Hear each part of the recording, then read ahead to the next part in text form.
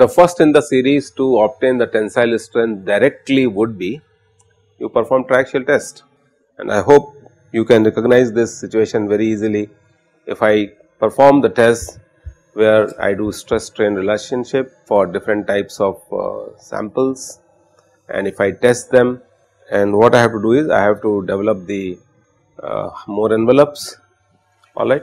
So, this line which you have drawn is Moore Coulomb envelope, and if I extend it up to the back and if I find out the intersection of the Moore Coulomb envelope on the stress axis, normal stress axis, this is nothing but sigma t.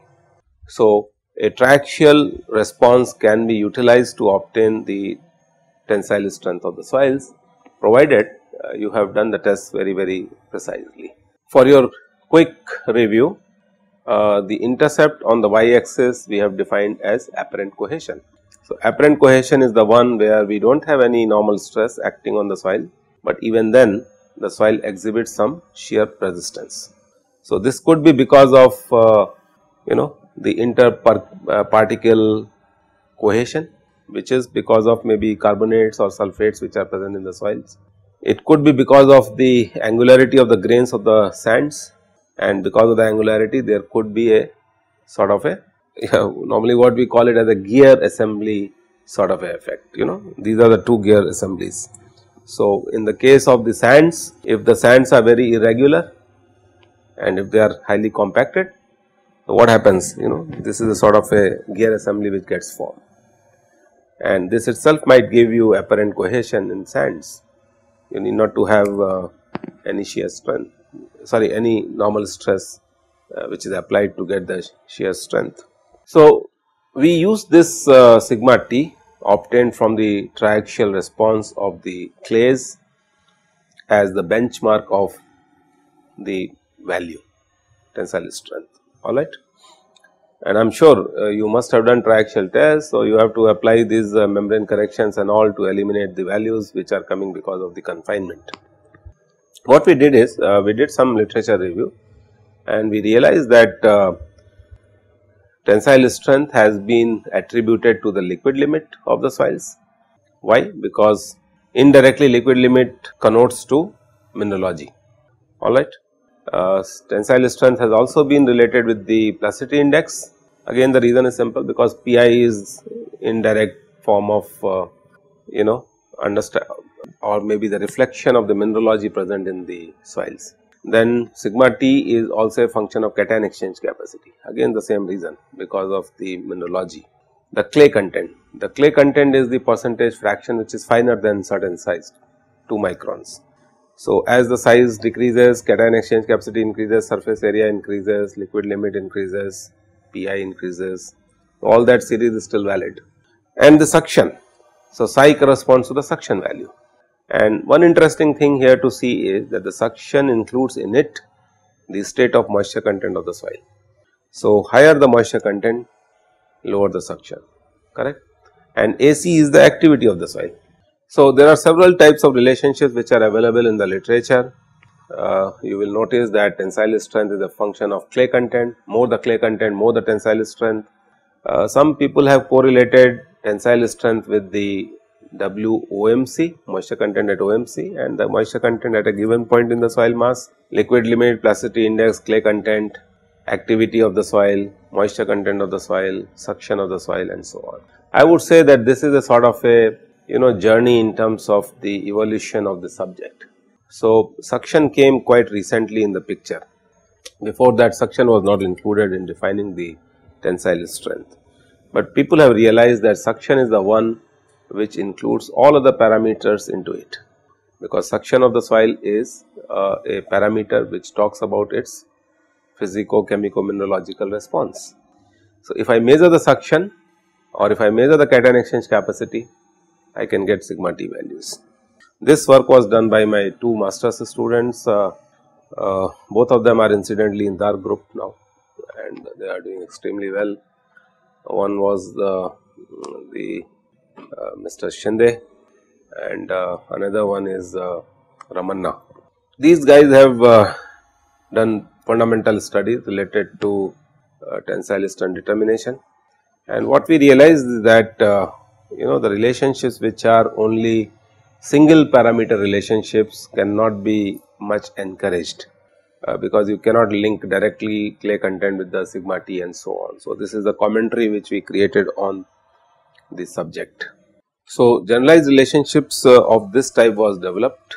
Sigma t is some function multiplied by clay content, CEC and psi suction, and I hope you are conversant with the symbols by this time, and this is how we validated this equation. Number 1 and number 2 equation does not consist suction in it, and it deals with only clay content and cation exchange capacity. So, what we have done is, by using these equations, we have obtained the sigma t computed, and this sigma t measured is from the triaxial test, and we have shown that there is a good relationship between the experimentally obtained results from the triaxial testing, and both the equations yield good results. I am sure you will realize that these equations require determination of 2 parameters which cannot be obtained in every geotechnical engineering laboratory, is it not, except for the clay content. Cation exchange capacity requires some basic paraphernalia in the laboratory. You know how it is done, we have discussed about this. So, and of course suction measurement. So, suction measurement is still not many people are doing, alright. So, for the sake of convenience of both the parties, where the suction measurement is being done and it is not being done, or suction is known and not known, you can rely upon these equations and you can go ahead with the design of the systems. So, I am sure you must have realized these efforts were quite significant in obtaining the sigma t value of the geomaterial just based upon its, I always read it like this, physical and chemical response. So, it is the physical, chemical and mineralogical and physical. So, this is how you read this relationship. So, in short, we have the physics of the material, the chemical state of the material and the mineralogical state of the material. These type of relationships become much more useful for designing the clay liners and the top covers for different types of disposal facilities. I am sure you can realize one more advantage of having these equations, particularly if the soils are contaminated. So, I can always find out what is the level of contamination of the soils and how these parameters get changed, and hence how sigma t is going to get changed. So, this is how the developmental work goes on. Sir, here by general specifications, we have 3 options to analyze the tensile strength: 3 parameters, 2 parameters triaxial test, and in different cases we get different tensile strength. In these three methods, we get different sigma t values. Right now, we are preferring which case? We are taking. No, I did not follow your question. Can you repeat it? Sir, here we are considering 3 parameters, 2 parameters triaxial test, and in every case sigma t is different. No. See, 3 parameter and 2 parameters are the equations. So, what you get is sigma t computed. So, sigma t computed you get from these 2 equations, and sigma t is the tensile strength test which you get from triaxial testing. If you match these 2, then you realize that there is a significant match between the 2. So what in first case you are considering suction also, and two parameters there is no suction values. So in case of that you will get something sigma t value something lower. So I think you missed the whole story. The whole story was that everybody is not capable of measuring the suction value. Yeah. Because it requires a lot of gadgets. So idea was to give 2 equations. If you can measure suction, that is also good. Unfortunately, you can't get rid of CEC. So cation exchange capacity has to be included. So the choice is yours. If you know the suction value, you can substitute over there, and if you don't have, even then you can go ahead. That is what the whole idea is. Yeah. So what is the question? This is the if we include suction value, so we get more sigma t value. This is the something concluded. It's basically root of psi, the way the mathematics is, and it's not so easy to decipher because it's a multi-parameter system. So I am sure you will realize that these powers will take care of something. Alright. So truly speaking, this becomes under root of CEC into psi. This is how the mathematical representation is. As I said, these empirical relations are basically these equations go in the name of the researchers who develop them. So, you never question that Casagrande's equation to find out CC value from the liquid limit, is it not? You always say 0.009 multiplied by LL minus 20, is this correct? He was the person who obtained this relationship. So, these are empirical relationships which might be useful for designing the systems. Now, your question should be that how based on only 3 triaxial data you are generalizing the thing. So, the answer would be this is a philosophy, you are free to conduct your experiments and then you get the sigma t values. And to substantiate this, I think you should realize that if you look at this figure, as sigma t decreases, what is going to happen? The strength of the material is going to increase, alright, SU value is going to increase. So, simulating these type of things in the laboratory might be having limitations. So, you require different types of setups in particular, where extremely low values of the stress and strains can be measured, number one, and you require very sensitive setups. Then only you can get extremely less values of sigma t's, and then this portion of the graph can be completed. So, it is a hypothesis which is proven by some data points, alright. 95% confidence band is not a very poor band to convey the message that these relationships are working alright. Understand how the graph is plotted?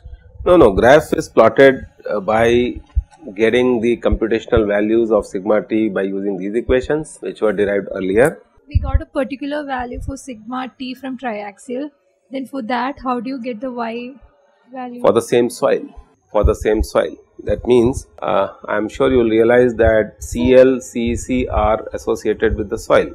So, that means for the same soil, if I plot sigma t computed and sigma t which is from the triaxial testing, this is how they sit. It must be like for every triaxial test there will be a particular computed value, right? No, that will be very difficult, because you cannot mold the soil sample with variable moisture contents. So, when you are doing triaxial testing, your sample is fixed, that means the soil is fixed and the moisture content is fixed. In other words, the suction is also fixed, alright. So, suppose if I say number 1 soil for which suction is known, that means moisture content is known, CEC is known and Cl is known. If I substitute the values over here and if I do a triaxial test, the 2 data points wherever they sit, this is the trend which emerges. So, the quick answer to your question would be that the sigma t values are for the same soils. No sir, I didn't understand. For a particular sigma t with respect to the y axis you got a value. Forget about sigma t, that is what I am saying. Is for the given soil I have 2 values of sigma t, one which I get from computation and which I get from triaxial. I am plotting column number 2 and 3 for the same soil, that is it. So, yeah. Then the stars won't be there, right? Which one? The star marked 3 tests triaxial. I thought for each triaxial test we'll be like for a particular sample we'll be computing the value numerically and then plotting. No, so that's what I said. This is all soil specific, because for a given soil the Cl is known, CEC is known and suction is known provided W is constant. So, if you are interpreting this graph in such a manner that if moisture content changes, whether I can use this relationship or not, then this becomes an interesting question, because psi itself is a function of moisture content. That means for the same soil with same Cl, same CEC, you might have to conduct several experiments by changing the moisture content and measuring the suction. Then you will be getting several circles and then you will be getting several sigma t values. That is possible. Otherwise, the simple way to look at this would be fix column number 1 and compute sigma t's by substituting these values and by conducting a triaxial test. Sigma t computed in y axis. So, why triaxial test that star mark result is coming? That because for that sigma t computed will not be there. If I plot x, y, z together on a scale, this is a 3-dimensional plot which I will be getting, and if I want to convert a 3-dimensional plot to a 2-dimensional plot, what I will be doing? I will be keeping one column constant, that is it. It's as simple as that. So, I am keeping the first column constant and plotting for that value y versus z. So, your sigma t MES measured is z, sigma t computed is one of the two values y, and for a given x I am plotting these two. Rather than saying for a given sigma t, it is not that. For a given soil you have 2 sigma t values or 3 sigma t values which you are plotting. So, you have to look it like this: for a given soil, if I use equation 1, if I use equation 2 and if I do triaxial test, where the results would be, and if you plot them, this is what the picture would be. You said that as undrained shear strength is increasing, that tensile strength of the soil is decreasing. Sorry, undrained shear strength of the soil is increasing, tensile strength might be decreasing, correct. So, what we observe in field is SU by sigma V prime is 0.2. Constant. Yes. Or is a function of, let us say, Pi. Yes. So, we can say that soil which is below the certain depth will have a lower tensile strength, and soil above the means. So, all these are the limitations of the Casagrandes and Schmertzmann methods. Please remember, they have not talked about the tensile strength as such. They are blind of these parameters. I hope before you interpret all those relationships, you should realize that those relationships are blind of these parameters. They cannot be employed here. Their domain is totally different. There you are using one term, OCR value also. Clear? So, that OCR is not coming to the picture unless you relate OCR with the suction value. I hope now this point should be clear. Yeah, your analogy is good, but try to understand the limitations of the existing relationships. Now, beyond imagination would be a fact that linking the tensile strength, which appears to be a mechanical property, with the mineralogical, chemical and physical properties is a very interesting philosophy. So, do not go by the terms only CL, CC and Psi. This is a hunch of a researcher that he or she has used these parameters to obtain something which has a very wider application. Fine. Read the papers which have been written by Sudarshan Shinde and K.V. Ramanna, Hanumant Rao. These relationships were derived by these 3 guys. There is a lot of philosophy which we have discussed in the paper.